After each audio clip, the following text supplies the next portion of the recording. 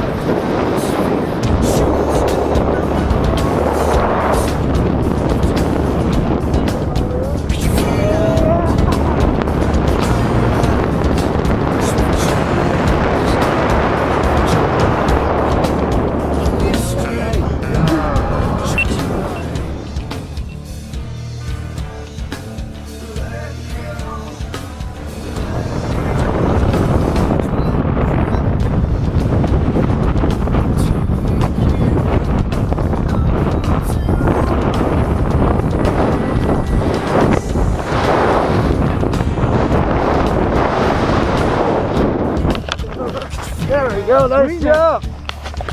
Yeah, baby. That was right.